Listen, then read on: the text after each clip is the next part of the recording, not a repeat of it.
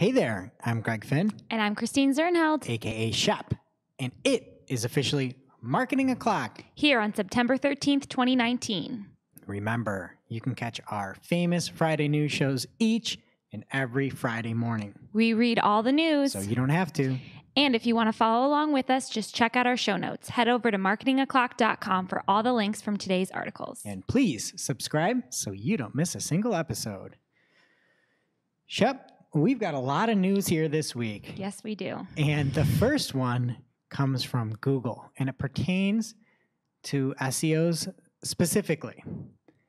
And there's been a big change to NoFollow. And first off, NoFollow links can now be used in ranking. And second off, there are new types of link attributes, UGC and sponsored. So that might have gone right over your head, but don't worry. I'm going to quickly explain how we got to where we are today, because it actually matters to people. So quickly, let's go through what is a NoFollow link. I think you mean what was. RIP in peace. RIP in peace. Okay, so what was a NoFollow link? And if we take it back to the earliest days of Google, say 2002, 2003, pre-IPO, Google had risen to power because they had a better algorithm. People used Google because it was better than Yahoo or Dogpile or Lycos or any of these other sites. It was a better product. And instead of looking at just the content on the page, Google really pioneered different ranking signals and factors, right? So if you've got links coming in, that's a big signal. It's a vote of popularity. It's a positive for a website. So links mattered. Anytime I say something about Google, my assistant just starts talking. That's what it's supposed to do. I hope she doesn't know I'm going to trash her here in a minute. Cover your ears, Google. So links mattered then, and they still do now. So you're following the importance of a link. Yes. Okay. So then people saw that links matter, and spam became rampant, right? You'd see people commenting on every blog post with blog spam and linking back to their crappy website, with some really keyword-rich anchor text because it was a link and that was something that mattered. So this clearly was bad. But what you can never do is take away links because that's helpful for users, for everybody, right? If you are a good commenter and people might want to learn more about you or who you are, where you come from, like what company, you can click through and go there and get more information. That's good. That's a good thing. So you can't just get rid of links. So Google made something called the NoFollow link attribute. And this was mainly made to combat spam comments back in 2005. And people would use it as well for things that were paid, because Google had a crusade against paid links because it messed with their algorithm, right? You're trying to be manipulative towards your rankings. All right.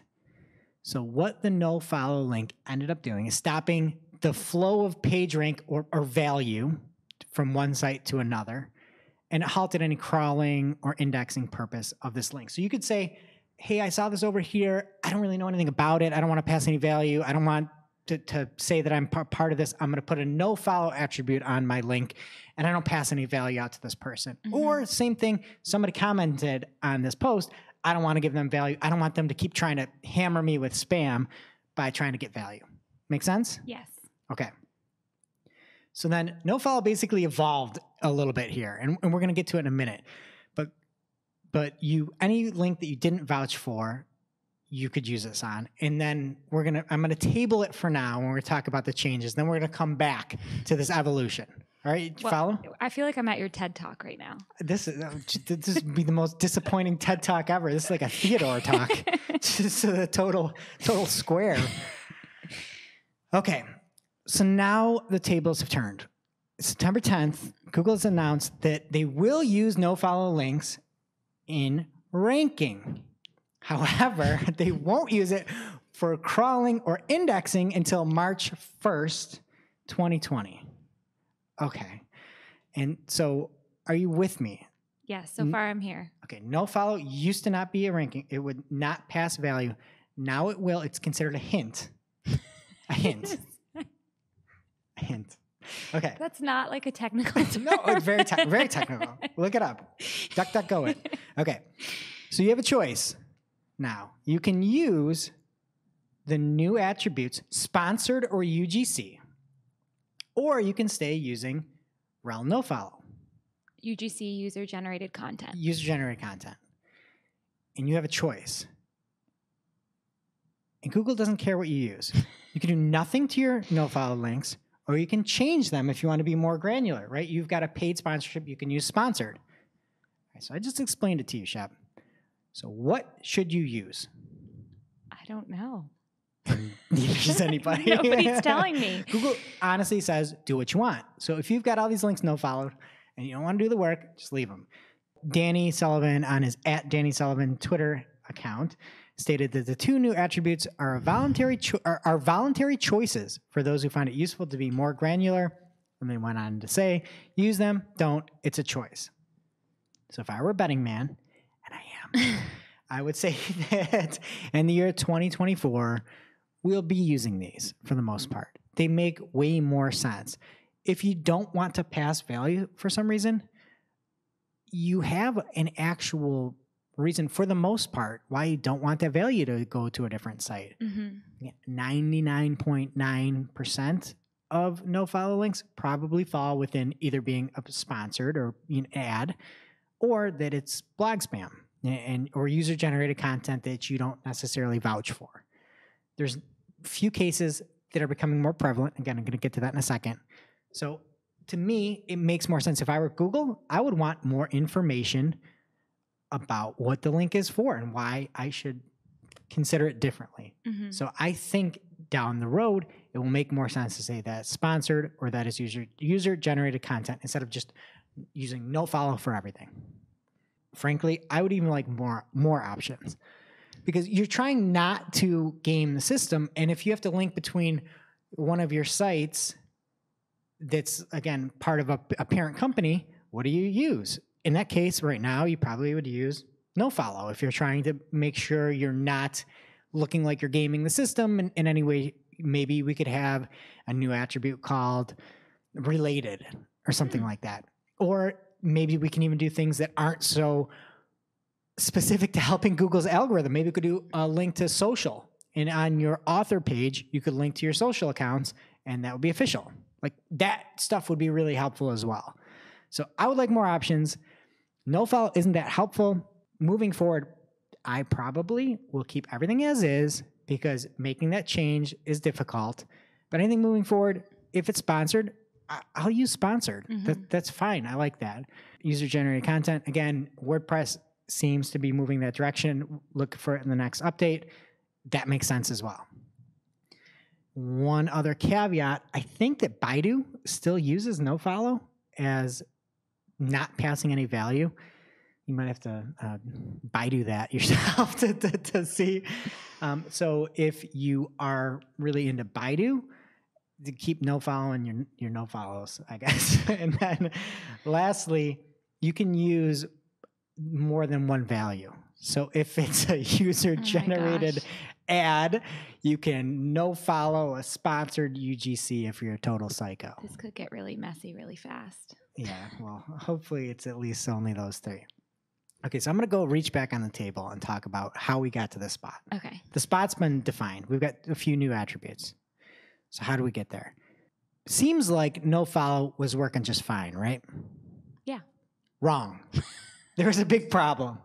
And we talked about it in episode 82, where Martin McDonald @SearchMartin on Twitter had talked about the fact that there is not any real value for publishers, let's say, or webmasters in general, to not just NoFollow everything, right? And his example was that he had thousands of articles created by writers each day, and some people are out there selling links off. And to stop it, his thought process was, hey, let's do a site-wide NoFollow. We're not going to pass any value out there, and therefore, we're not going to be selling links, and we're going to be on the straight and narrow with Google.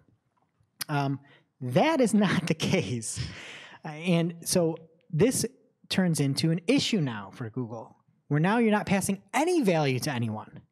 That's not how their algorithm works. That's not how they rank things, right? Like if all of a sudden people across the board stop passing value everywhere, how do things work? So this is still totally fine for users. Anybody on a site like this will have no different experience. It's all, within the code itself and within the specific link. But for Google, now they stop seeing this ranking signal. Did you follow me? Yes. No follow. Okay. No, Do I follow. Do follow. Okay. So if the entire web starts no following everything, Google has two options really. One, you can start using no follows as hints, like they chose to. Do you know what the other option would be? Run away. Run away. Pretty much fix your search engine. That's another option. You could fix your search engine. Maybe buy more data, maybe team up, use your Twitter data more, maybe use your browser data, maybe use analytics data.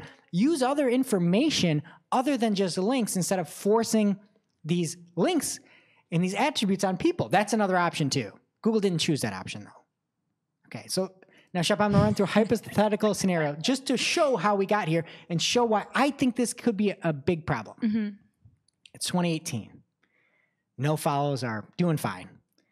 You own Shep Publishing, the world's #1 source of user-generated content in very niche verticals, specifically Taylor Swift, Murder, She Wrote, and a QVI HSN combo blog that's going bananas. Wow. Okay. What a world. Yes. Your writers publish thousands of articles a day. It takes time to vet each writer before you fire them. So you have to see multiple instances when you think something might be sponsored before you can actually make a case to fire them. Mm-hmm. Some paid links might stay up. And in an effort to combat this, you take your entire network and you no follow every link. You're not passing value any longer. But users can still go follow those links and get on to where the writer wanted them to go to further the story. Mm-hmm. This is great for everyone but Google, because they don't have those factors that make their algorithm work. They don't have link value being passed. So now it's September 13th, 2019. You implemented that site-wide no-follow, and it stopped people from selling links on your properties. You're sitting pretty. You're content.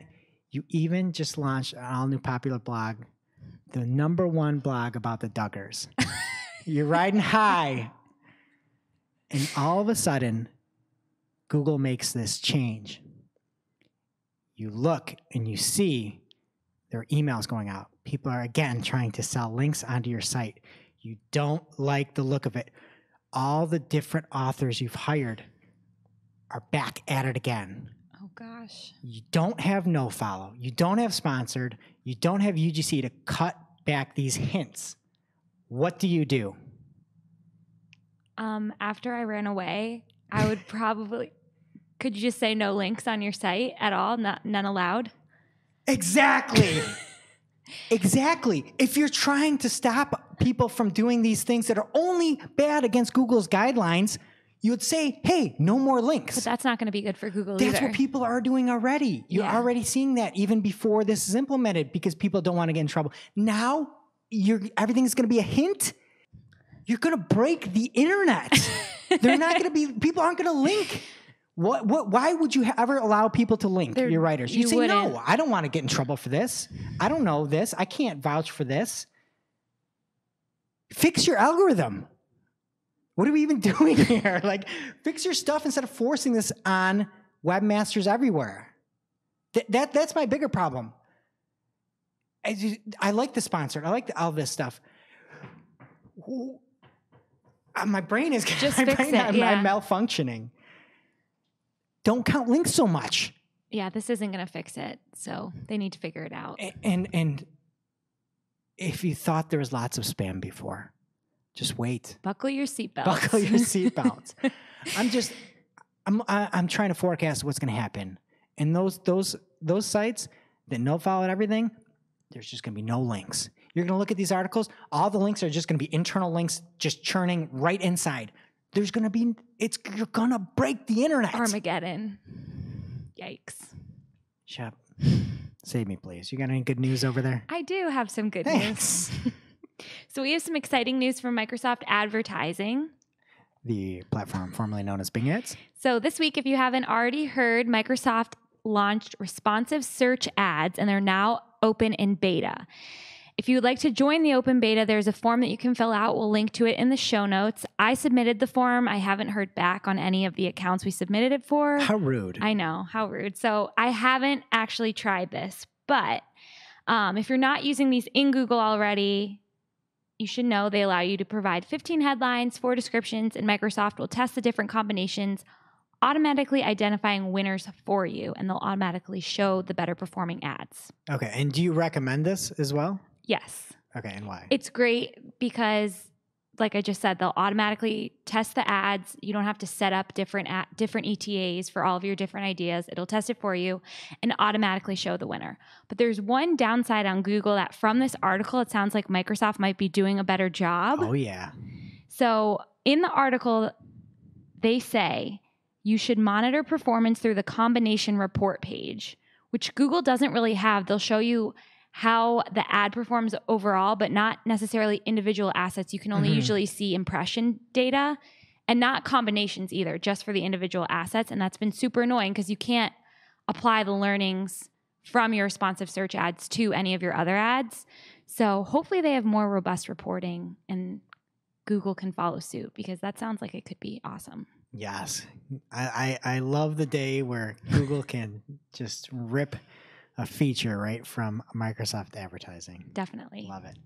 All right. On some positive news, I think from Google on the organic side relates to Google News.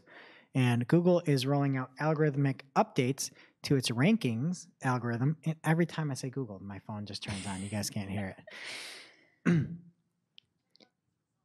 No, I don't want results. I don't want results, Google. Can you write that down, K-Berg? I need to turn this damn thing off. Google has been rolling out algorithmic updates to its ranking Google has been rolling out updates to its ranking algorithms to give more preference to stories that were the original source. And I love this. Me too. So many times, especially in Discover, you find these articles that were just regurgitated. It's like a telephone game. And Google's trying to remedy that, which is great. So original reporting will not only rank better in Google search, but also in Google News and Google Discover. So kudos. This is a really helpful thing. Google's talking about this change because of 2 reasons. The first is that the quality rater guidelines were updated and there were specific items around original reporting. And then second, this has already been in play, apparently. So the algorithms have been out there over the past few months, not a specific timeline. And again, it seems like from Google's test, they like it. So hopefully we get more original news and you don't get these aggregators just eating everybody's traffic. And hopefully it helps people actually invest more in original reporting too. Especially when there's like a big trending story and you just want to find it right away. And before it's all these like other people reporting on the original report, it's so frustrating. And it's a land grab. It's a land grab to see who can get the most traffic off of something. In reality, hey, person A already had it over there. What you need to do is credit them, cite them, and then have your own take on it and hopefully provide value like we do right here. marketingtheclock.com. So I have news from Quora this week. Quora is getting more visual, expanding images on the platform, including for ads to full width. So if you look at the before and after screenshots of image ads that are included in the article, this change is really drastic. Before, the images were just these little thumbnails and text overlay wouldn't really make sense in them for ads at all. But now that's definitely something that folks can test out and see if test overlay works really well here. And because Quora is so text heavy, it really stands out on the page to have an image there as you're scrolling. That is the understatement of the year. That's like saying LeBron James is good at basketball. Yeah. So I guess they're trying to get away from that. Quora looks like an Encyclopedia Britannica, like a Merriam-Webster dictionary. You look at that and they mix ads in really well too, because it's like a slightly bolder ad. I was looking at a few things coming up on our Shooting the Heck after show on Quora, and I was like, these all, it's just like a library. I'm like in a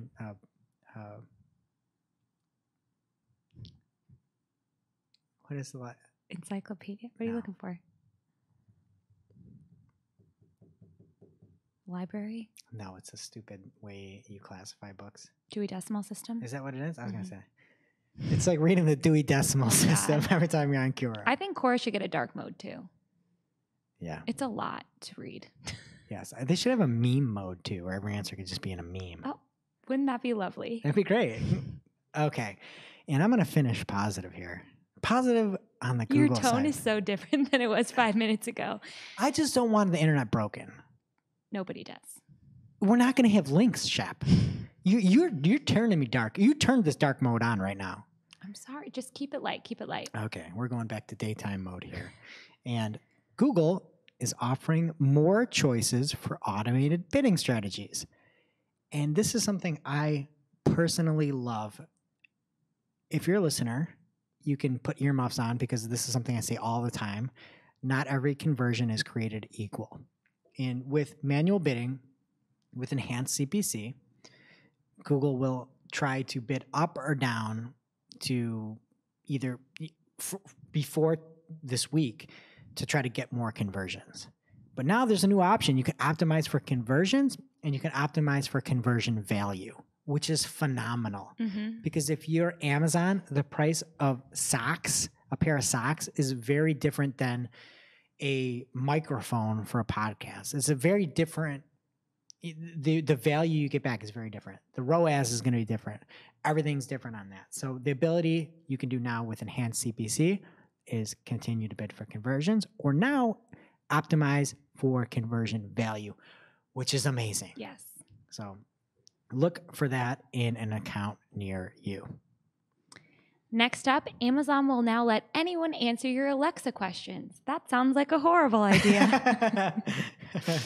Amazon is launching a new program called Alexa Answers, which lets anyone field answers to questions for Alexa, for which Alexa does not. I'm going to start over.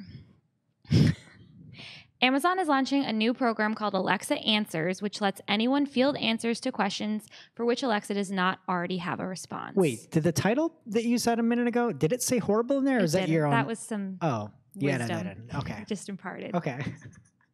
Not biased at all. Yeah, not at all. So unlike their biggest competitor, Google Assistant, Amazon is not a search engine and they don't have billions of pages indexed. So Alexa gets most of her answers from sources licensed by Amazon and they use machine learning to find the best answer. But now they're trying to fill in some of the gaps with crowdsourcing. I just think if they already have so many issues with bad reviews, how are they going to manage this? Okay, so I'm going to go opposite. Really? It is initially going to be a terrible idea. Initially, everybody's going to come in. Everybody's going to try to do the lowest common denominator, answer as many things as possible, just like you saw with the reviews. Amazon has been cracking down on reviews really bad. They have. Do you think they haven't? They still have the reputation, though. I agree, but the fines that they're dishing out for fake reviews are substantial.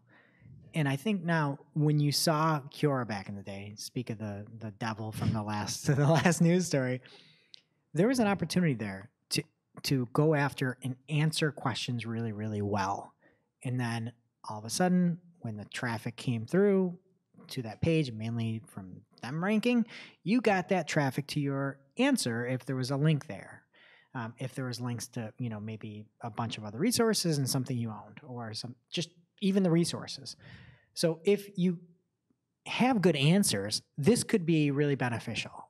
Like if you could get in there early as a marketer and you can answer all these questions on Alexa and become the default answer or get voted up, like the problem is when people don't try. It's like a plague of the world of everything where people just don't try. But if you go in there and you say, hey, I'm going to make the best possible answers for Alexa, I like it. Right? You can answer better than what Alexa can give you on some stuff. I can't picture myself trusting it if it said it was a user-generated answer. But I guess we could get to that place. I get it, but let's say you hear it and it breaks it down and it cites sources and it cites everything and it's a great answer and then there's a link at the end. Yeah, I guess. Okay. Well, hey. You're kind of winning me over here. Look at that. All right. Well, that ends our news, maybe the longest news segment here of 2019, and it brings us to this week's Take of the Week. This is a saucy #fire digital marketing take with extra spice served up for you. And wait for it here, folks. This week we have the second ever takeoff, where we pit the takes of 4 different digital marketers against each other. And Shep, you're the judge. You're the jury. And you're going to choose the best take of the week. And the theme here is NoFollow. The first take this week comes from friend of the show, Glenn Gabe. And he had a tweet that says, I propose that Google introduces the shrug follow for site owners that are unsure which attribute to use or if they should use one at all. Example, cross-link heavily to your network of 50 sites. Rel equals shrug follow. And he's got emojis of people shrugging. They're really cute. Second, former guest on Marketing Clock, John Henshaw, at Henshaw on Twitter. He just had a tweet that said, Rel equals ugh. Rel equals ugh. Okay. Third, I was just doing some searching and I saw this. I liked it. It was from Amen Lukal, I guess, one of the two. And he said, 1 week later on LinkedIn, we provide high DA, well-balanced backlinks, 30% do follow, 30% no follow, 20% UGC, and 10% sponsored. Smile emoji, #SEO life. And obviously that's for these link sellers out there. And then lastly, it comes from Marie Haynes. And she has a tweet, but I'm just going to read off. We're going to do a meme here live. And I showed Shep this meme disclaimer ahead of time. And she said, is that dog the bounty hunter? I'm sorry. It's the Tuttles from Orange County Choppers. I'm sorry. And then she's like, is that the guy from West Coast Choppers? Which is like... Is there a difference? Yeah, it's Jesse James. He's like the #1 welder in the world. He's a big welder. Wasn't he? He married Sandra Bullock. I was just going to... Okay, I knew that. They had like matching rain jackets. Okay. Man, I got to go over to Shep Publishing more often. All right. So the first scene, Paul Sr. Paul Sr. Rel equals sponsored and Rel equals UGC is a choice. Is that his voice? Yeah, they just scream at each other all the time. Second frame, we have to optimize everything as SEOs. And this Paulie Jr. So they're father-son. Yeah. Okay. Third scene, Paul Sr. You don't have to change anything! ! Fourth scene, Paul Jr. flipping a chair over. Then why give us the option? I didn't even realize that was a chair. Yeah. Last scene, Paul Sr. yelling and pointing to help us understand your site better. All right, and that was the fourth one. So we had my God. Contestants in takeoff. Glenn Gabe with the shrug follow, John Henshaw with Rel equals ugh, and Amen with the sales pitch for the link seller, now including sponsored and UGC. And lastly, Marie Haynes with the Tuttle meme. And you can go to Marketing Clock to see the meme. It was way better than what I just did. This is such a hard decision. I love the emoji of the girl shrugging. Her face is just so relatable. And that's what I was thinking before I heard this West Coast job. It's not West Coast. It's not Jesse James. There's no raincoats here. It's really good. And even though I don't know the show, I think I got to give it to Marie. Okay. So Marie, congrats. We need to get an award here. But Marie, you are the take off winner. I didn't realize it was a chair. Yeah. It's like right in the front of the frame. All right. So head over to Marketing Clock and see what Marie gifted us all. And that brings us to this week's lightning round. Pew, pew. At this point in the show, we split up our content into 2 parts, paid and non-paid. I cover everything to do with advertising, aka paid, and Greg covers the organic, aka non-paid. Here's what's happening in the paid universe this week. First up, you'll remember that we reported a couple of weeks ago that Google was switching all search and shopping campaigns using accelerated delivery, and it was going to change them to standard delivery. We have like 5 days left, right? No. Oh. You can relax a little bit, Greg. Okay, good. Because originally this change was supposed to take place on September 17th, but this week they announced that they were postponing this much anticipated change that was laced with heavy sarcasm. Can I say something here? How about you give us March 1st, 2020? I was going to say like 20 never. I like that too. Just give me some time. They're trying to do it so fast. There. Yeah. So they announced that they're postponing it now until October 7th. So we can wait a little bit longer. But also, it's coming. Can I say something? I get messages in my accounts that still say October 1st. Well, I swear when I first looked at this article, it said October 14th, and then it changed to October 7th. I just looked it up right now. I have another October 1st in there. So who knows, folks? Yeah, they can't figure it out over there. And next up, Facebook is testing 2 new ad features. So first, advertisers will now have the ability to turn organic shopping posts on Instagram by Facebook into targeted ads. I don't know what Instagram by Facebook is. I know Instagram from Facebook. Instagram by Facebook, the platform formerly known as Instagram. Yes, exactly. So you can now turn shopping posts on Instagram by Facebook into targeted ads. Eventually, they plan to add an Instagram checkout feature to these ads as well, which brings me to the next part of this. Facebook is now testing an in-app checkout for dynamic newsfeed ads. So users will be able to see a product on an ad and then purchase it without ever leaving the Facebook app, which just sounds kind of scary. It makes me think of that handprint checkout that we talked about from Amazon. Yeah, I mean, I think the biggest question I'd have is similar to what you had with Amazon. If Facebook can deliver things on time quickly, then that's cool. If Facebook sucks at delivery, then this is awful. Like Facebook isn't the brand you're buying from. So how can you trust that you really know what you're dealing with? Then it's like drop shipping. Like, how do you know it gets delivered to the right spot? Is it like Amazon where they take a creepy picture of the package at your door? Like, how are they doing it? And how can you possibly get all the information you need on the Facebook app? And then are you going to sell this to somebody about what that's joking. So we'll have to wait and see on that one. Next up, Microsoft Advertising now identifies negative keyword conflicts in shopping campaigns, and Google still can't identify them for search campaigns. That was another little add-on to the headline there. Okay, yeah, I was going to say, wow, feisty over there at Search Engine Journal. So the new product negative keyword conflicts report can be accessed from within the product ad section of the reports tab. That's great. Awesome. Yeah.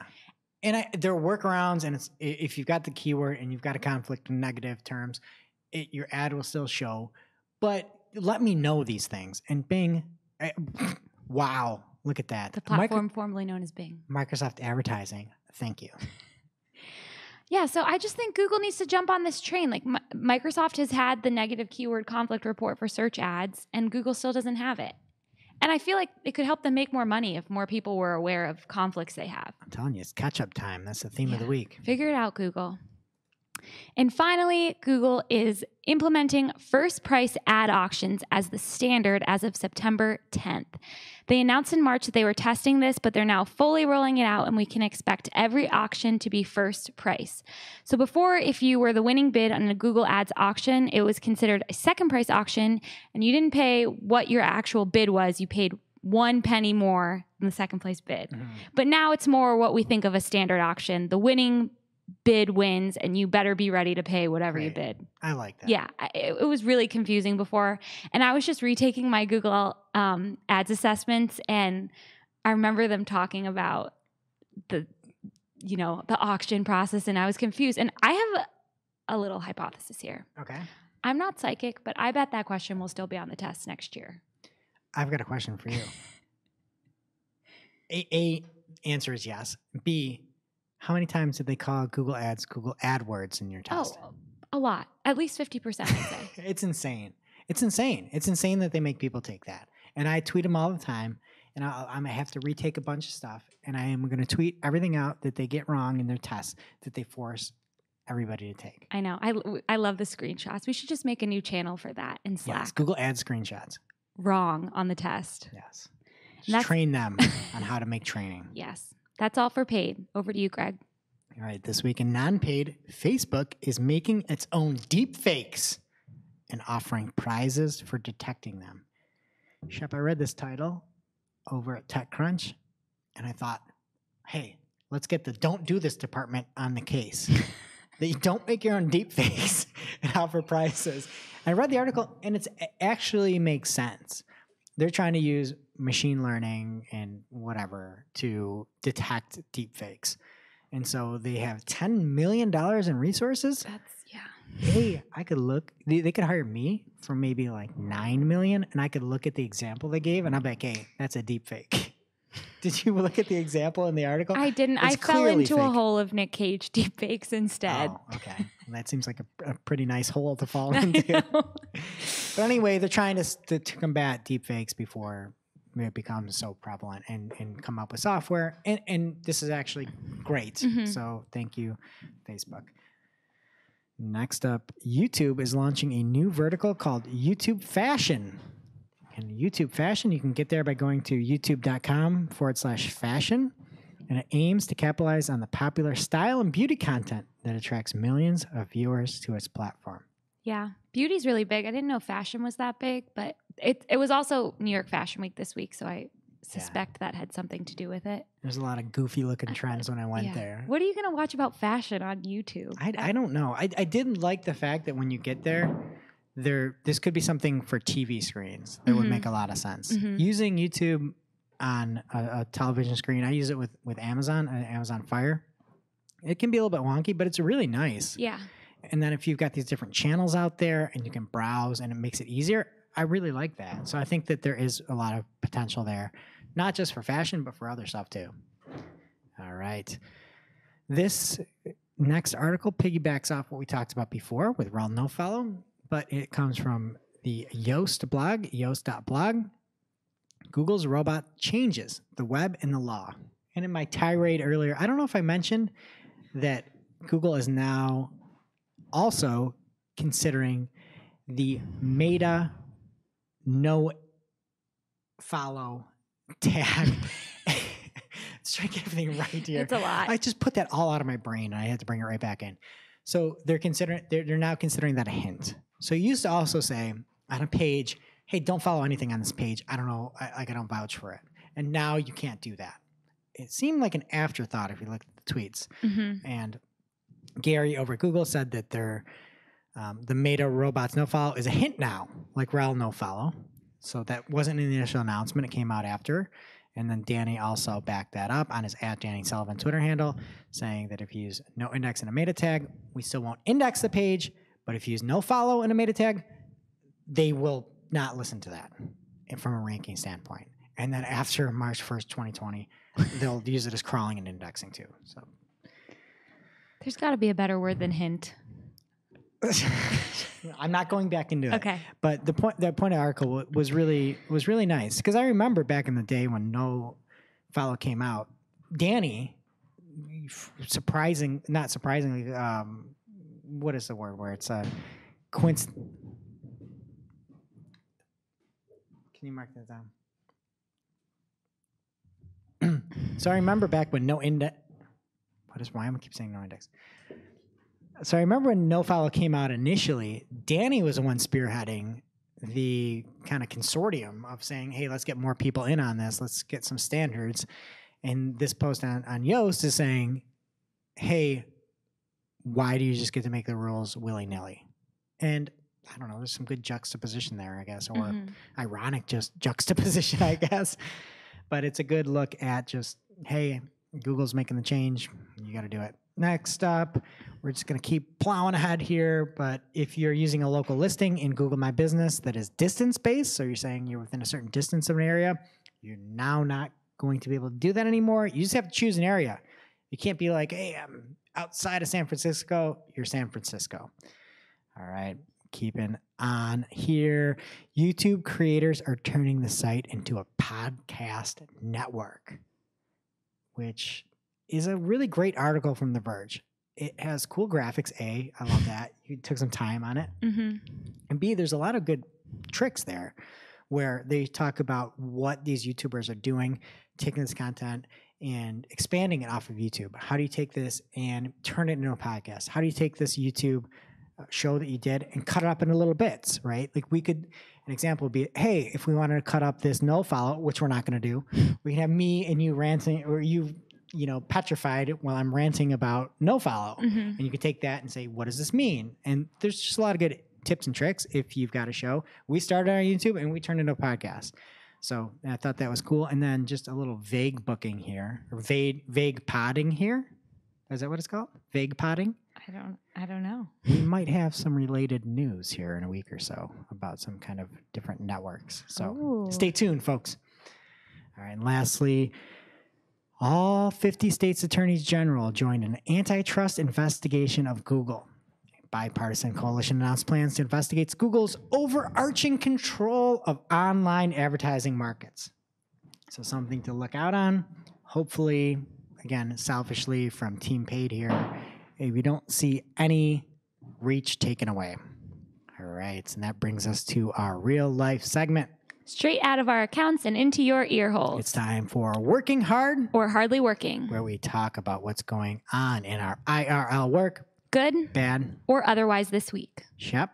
What's been happening with you lately? I found something super simple, but it's awesome. I forgot about the change capitalization tool in Google Ads Editor. And it's a nice just little grammar check. You can change any of your ad copy into title, sentence, or lowercase. So it's kind of like a double check too if you want everything to be in title case or sentence case. Wait, discount double check? You can just apply it. I was actually using like a tool online for this. Yeah. For my ads and just forgot it was in there. It's nice. And I like the same case too, where you've got everything lined up and you want to change something and it just takes it all over. It's really nice. Mm-hmm. Very nice. All right. And on my accounts, I was doing some targeting within search ads, observation of some in-market audiences within search ads. And I wanted to see how different audiences were performing. It's a newer feature, maybe a month and a half old. We'll put it in the show notes to our show where we discussed it. But I was doing a bunch of targeting or observation. Sorry. I keep saying target. Unbelievable. That's crazy. This always happens. There's always something. So as I was doing a bunch of observation and I made a change of one observation to targeting and I had all these other observations in there in that were running. Everything else turned to targeting too. Oh my, were you an editor or online? Online. It happened to me in editor, but I was hoping it wouldn't happen online. It was online version. Oh gosh. So if you're doing observation and you change one observation over to targeting where you're trying to, bid, turn something off, let's say your entire observation audiences may turn to targeting. So watch out. All right. Now it's time for this week's WTH. This week's WTH comes from Jennings Brown over on Gizmodo. And the article is called Wildly Popular Kid YouTube Channel Accused of Deceptively Promoting Products to Millions of Children. And in late August, there's a nonprofit group called TINA, The Truth in Advertising. I think they just took all of the in and put it in TINA, Truth in Advertising. I didn't understand that until you explained it. I kind of like TNA, or TIA, I don't know, TIA, whatever. They filed a complaint with the FCC saying that Ryan Toys Review, I guess, I don't know. He's possibly the most successful kidfluencer. I didn't know the term kidfluencer was a thing. I knew influencer was, not kidfluencer. It shouldn't be. Shouldn't be.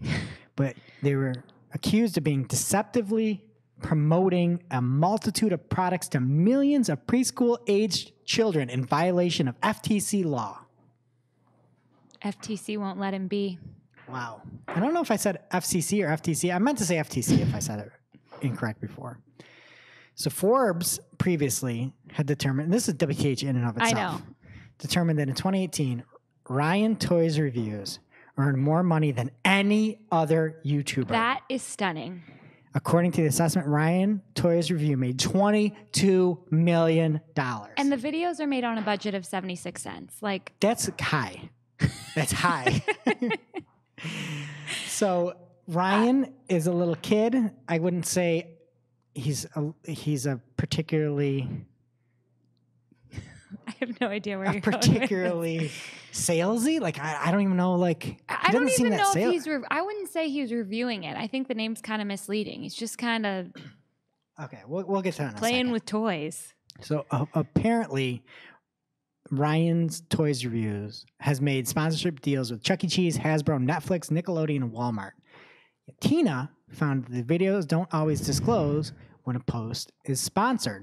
And in some cases, the disclosure given is inadequate. So that's first off. That it was making $22 million, toys reviewing, kidfluencing. What are we doing? Second off, from the article, they complained that a preschooler's cognitive ability to identify and understand that they're being presented with marketing materials is generally lacking. I would say so. Shep, I have 2 preschoolers. That, again, is a huge understatement of the century. Yes. I mean, I watched 30 seconds of these god-awful videos. It's like all I could take. And I can say one thing. There's not one human with the brain that is watching these. And then you got preschoolers. They don't know anything. You'd have to have Ryan say that this is an ad, then explain what an ad is, and then make a heckin' Schoolhouse Rocks video about ads and what he's trying to do to you. And my kids still wouldn't get it. Like, I don't know how you're supposed to market to preschoolers. It's they have baby brains. It kind of just feeds into the idea we talked about a couple weeks ago that you just shouldn't be able to run ads to kids, but it's just you couldn't police that really. It seems like it's raining in the office here. Somebody's moving something up here, and maybe it's Ryan tapped into the feed here. But I guess to me the other thought is, I get it. You should disclose this stuff, but what should people do? Like, I guess you can't advertise to people under a certain age, and there's a variety of people that choose not to do this. Mm-hmm. But then what do you not like? Should people not watch videos? I guess. Should not have your kids watching videos? Like, how does it work? It's a very complicated issue. You watch the videos. I watched one. Did you like it? No, it was really it was really crazy. Would you sign him to Shep Publishing? For kids. No. He's just running around all over the place. His parents are in it. I just can't even imagine the amount of money they're making from this kid right now and like what they're doing with it. It just seems like a lot. And the stuff that he's schlepping out there is awful. Mm-hmm. It's just weird. I saw a Boss stuff. Baby toy. No, I didn't see that. But at the same time, it's like you said, like the kids are just enjoying it. They're not even. Right. Do you think your kids would even watch one of these videos and want the toy, or would they just watch the video? It's hard to imagine because my kids are not allowed to. So if I allowed them to choose what they wanted to watch, they might. I mean, I could see they're dumb. They're 4 years old. Right. They don't know anything. They don't know any better. They're 4. So it's like when you go back and watch Nickelodeon for the first time in a while and you realize how bad the ads are. But also, isn't that on me a little bit? Yes. Like if I'm so offended by it, it's a little bit on me, right? Like, hey, as a parent, can I block his little channel or something and have maybe just story bots, something educational? Like, I don't know. If you want your kids to watch something educational, like PBS is the only option. Everything else is for profit. I disagree. Storybots is great. Where is Storybots? Netflix now, formerly from YouTube by the Jib Jib people. But you're paying for the subscription. It's on all of the episodes. Well, all the good stuff is on YouTube too. It's a very complicated problem. I'm gonna send you some Storybot songs. We'll put them in the show notes. You'll really like them. Okay, I'm sure I will. Okay. They have Barbie Life in the Dream House on Netflix too. It's a great program. Oh, I heard she's a coder. All right, and that brings us to this week's Cool Tool. As a reminder, our Cool Tool segment is not an official endorsement or paid mention. We're simply sharing something that we found in our travels that we think may be of use to our listeners. And this week's Cool Tool is the weighted sort feature in Google Analytics. It's not really a tool. It's a tool within a tool. It's a sorting feature. It's cool. I call it a tool. Yeah, it's definitely cool. I agree. So this is an algorithm. This is an algorithm that sorts.